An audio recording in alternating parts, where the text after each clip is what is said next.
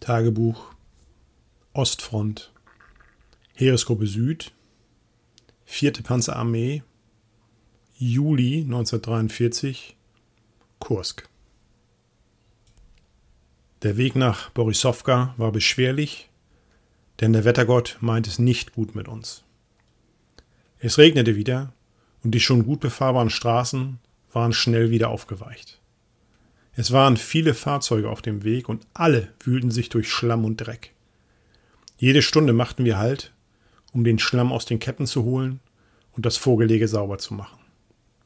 Sicherlich wären wir auch so durchgekommen, aber Peter wollte nicht bei einer so wichtigen Offensive mit Kettenschaden liegen bleiben und wir wären dann nur die Nachhut. Nein, wir wollten schon mit unserer Rosinante vorne mitmischen. Trotzdem dauerte es mehrere Tage, bis wir endlich im Bereitstellungsraum angekommen waren. Es gab viele Besprechungen, wie die Kompanie und die Züge eingesetzt werden sollten. Der Panzerbestand war fast wieder auf Sollstärke und es mangelte weder an Kraftstoff noch an Munition.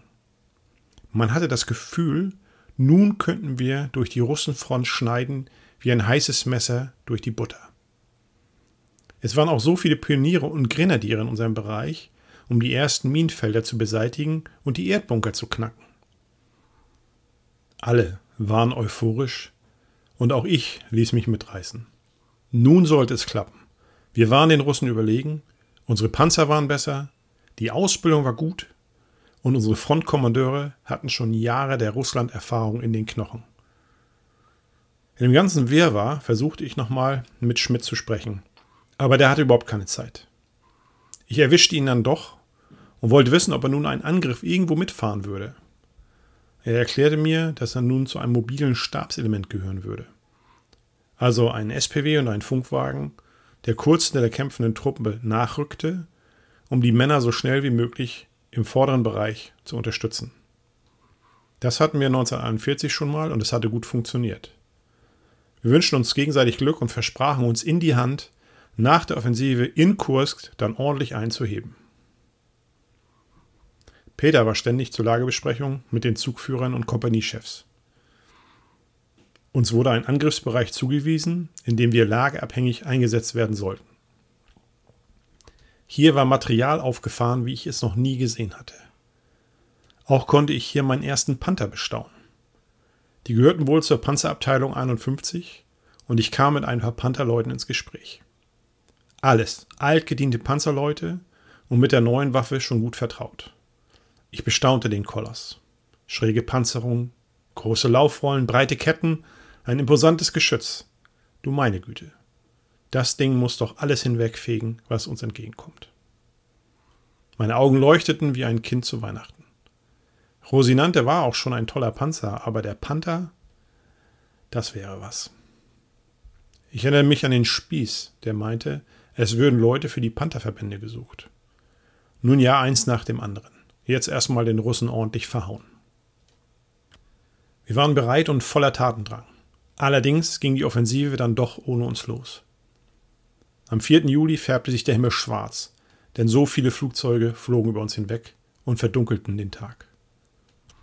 Wir hatten den Auftrag, als gepanzerte Verbände hinter den Erdtruppen zu verharren, bis die Luftwaffe erkannte Ziele angegriffen hatte und die Artillerie ihren Segen in die Feindstellung geschleudert hatte. Dann waren die Erdtruppen dran, um den Pionieren Feuerschutz beim Räumen der Minengassen zu geben. Sobald diese frei waren, sollten wir vorstoßen und den ganzen Angriff nach vorne reißen. Diesmal nicht in der zweiten Reihe, sondern mit den anderen Verbänden als Speerspitze geballt gegen die Russenstellung. Ein Inferno aus Stahl und Rauch, Explosionen und Luftkämpfen. So begann die Offensive. Wir warteten im Panzer auf den Angriffsbefehl, aber es dauerte. Die ersten Verwundeten kamen zurück und man schnappte die ersten Meldungen auf. Minenfelder, schlechter Boden, Sumpf, Gräben, alle Hände voll zu tun für die Pioniere. Am 5. Juli griffen wir endlich mit an. Weiterhin schoss die Artillerie und in einem stetigen Ring kämpften die Jäger am Himmel und tanzten den Todestanz in den Wolken, bis einer vom Himmel fiel. So ging es den ganzen Tag. Vorrücken, Erdbunker beschießen, die Pioniere decken, die Infanterie nach vorne reißen und noch keine Feindpanzer zu sehen. Wir schossen die Russen aus ihren Löchern. Splitter trafen die Panzerung. Flugzeuge warfen ihre Bomben. Panzer fuhren auf Minen, wenn sie sich nicht an die geräumten Wege hielten. Wir waren bis zu einem Waldstück gekommen, aus dem wir Packfeuer erhielten. Die Stellungen waren erkannt und wir schossen die Bande zusammen.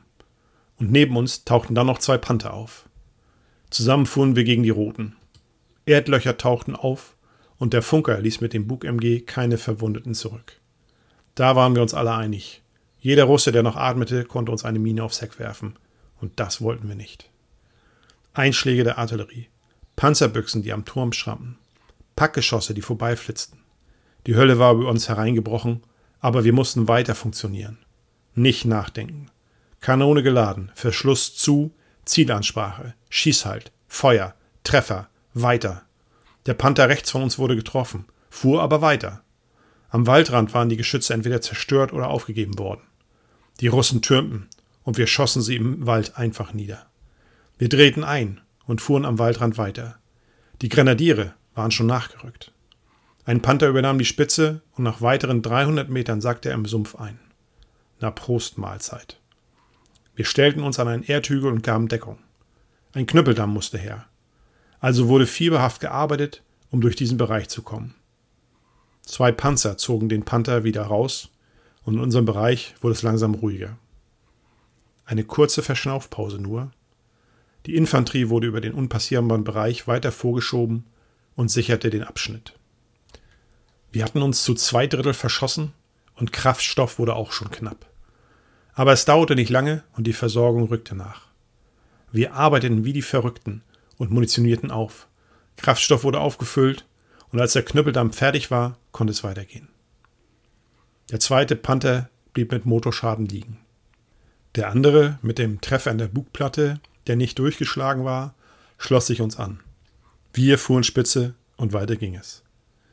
Wenig Feindfeuer, bis wir ein Dorf erreichten, das verlassen schien. Wir hielten hier und warteten auf weitere Befehle. Hinter dem Dorf war noch ein breiter Bachlauf, sicherlich zu schaffen, aber wir wollten auch hier nichts riskieren. Wir forderten Pioniere an, um mit Brückengerät zu helfen. Aber Fehlanzeige, die waren nicht greifbar. Also begannen wir mit Rosinante Bäume zu entwurzeln und mit den Panzern eine Überfahrt zu bauen. Nach einer Stunde hatten wir den Bachlauf, es mögen 10 Meter gewesen sein, so weit aufgefüllt, dass wir drüber fahren konnten. Peter wollte zuerst drüber und in der Anfahrt bekamen wir dann schweres Artilleriefeuer. Also hatten die Russen uns schon länger im Visier, konnten aber keine Panzer heranführen. Wir fuhren drüber und die Konstruktion hielt. Also ein Damm nicht aus Knüppeln, sondern aus Bäumen. Nachdem der Ari-Segen vorüber war und wir die Panzer übergesetzt hatten, waren die SPWs dran. 2 wurden mit den Verwundeten beladen und zurückgeführt, die anderen 3 blieben bei uns. Laut Aufklärung lag vor uns eine weitere Russenstellung mit eingegrabenen Panzern. Das hatte ich schon mal erlebt. Nur die Türme schauten raus und die Wanne war nicht zu treffen. Wir rollten weiter und bekamen dann aus der Flanke Packbeschuss. Wir nahmen den Feuerkampf auf und die SPW rasten mit hoher Geschwindigkeit auf die Stellung zu und versuchten, im Zickzack den Kanonieren der Russen das Zielen zu erschweren. Trotzdem bekam ein SPW einen Volltreffer und blieb brennend liegen. Mit Punktfeuer und Sprenggranaten mischten wir die Russen auf und eine Pack nach der anderen wurde zerstört. Wieder ging es weiter. Wir durften hier nicht lange rumstehen, denn schon waren die roten Flieger da und versuchten uns auszuschalten. Diesmal war aber unsere Luftwaffe auch zur Stelle. Schnell waren die Jäger da. Die hatten wohl ein paar Stukas begleitet und jetzt verjagten sie die Russen über unseren Köpfen. 2 rote Flieger gingen brennend zu Boden, der Rest verschwand. Wir sahen dann noch die Stukas abkippen und ihre Bomben treffsicher auf Bodenziele werfen. Dort mussten wir hin. Man hatte das Gefühl, alle 100 Meter sitzt ein Russe in einem Loch und schießt auf uns. So viel Feindfeuer aus allen Richtungen hatte ich noch nicht erlebt. Aus dem Westen wurden weitere deutsche Panzer gemeldet und wir warteten ab, um mit denen zusammen den nächsten Angriffskeil zu bilden. Panzer IV Lang und einige Panzer III kamen dazu. Die Kommandanten besprachen sich und anhand der Karten wurde die Stoßrichtung festgelegt. Feldstellung wohl auch mit Minenfeldern und Erdbunker lagen vor uns. Also los und rauf auf die Anhöhe, und man sah dann in der Ferne einige Rauchsäulen, also abgeschossene feindliche Panzer. Jetzt ging der Reigen richtig los. Wir verlegten weiter nach vorne und trafen auf weitere Panther, die im Feuerkampf mit T-34 gestanden hatten. Wir fuhren weiter vor, und vor uns in einem Weizenfeld wurde Infanterie gemeldet. Wir sahen Gewehre und Stahlhelme, die hochgehoben wurden, also eigene Truppen im Gefecht mit den Russen. Wir also wieder ran und rein in die Felder. Unerbittlich feuerten wir auf die Russen. Die wollten nicht weichen und ließen sich lieber überrollen, als sich zu ergeben. Granate um Granate feuerte ich in die Feinde. Die MG spuckten unaufhörlich die Geschosse auf die Rotarmisten, und wir taten unser blutiges Kriegshandwerk, ohne nachzudenken. Die Grenadiere waren froh, dass wir unterstützten. Nun ging es aber weiter. Die nächste Aufgabe wartete auf uns. Wir erkannten die Erdaufwürfe durch die Ferngläser und setzten mit den Panthern und den Vierern lang gut gezielte Treffer auf Bunker und getarnte Panzertürme. Hier hatten die eingegrabenen T-34 keine Chance. Wir schossen auf jeden Busch, der nach einem Turm aussah. Jeder dritte Schuss traf entweder eine getarnte Kanone oder einen Panzerturm. Warum die nicht zurückschossen, war mir nicht klar. Befehl vorzurollen kam und wir fuhren an. Und dann knallte es. Bestimmt 10 Geschütze oder Kanonen öffneten auf einen Schlag das Feuer. 3 Panzer III und 2 Panther blieben gleich liegen. Wir rollten weiter. Wir hielten, wir schossen, wir rollten. Der Schweiß lief mir in die Augen, Pulverdampf war im Kampfraum. Splitter surrten durch die Gegend. Es hörte sich an, als ob die Artillerie auch noch mit eingestiegen war. Dann ein lauter Knall und wir standen. Durch den Funk verlangte Peter eine Meldung. Kanone, Funk, Ladeschütze. Alles meldete sich, nur der Fahrer nicht. Ich schaute nach unten und da lag er, vornübergebeugt in seinem Sitz. Ich rutschte nach links unten und dann sah ich das Malheur. Volltreffer auf den Seeschlitz. Nicht durchgeschlagen, aber die Splitter hatten ihn voll erwischt. Die Augen waren nur noch eine blutige Masse, aber wir konnten hier nicht abwarten. Ladeschütze und Kommandant zogen ihn nach oben und ich setzte mich auf den Fahrersitz. Viel sehen konnte ich durch den Winkelspiegel nicht, aber es reichte, um aus dem Schussfeld zu kommen.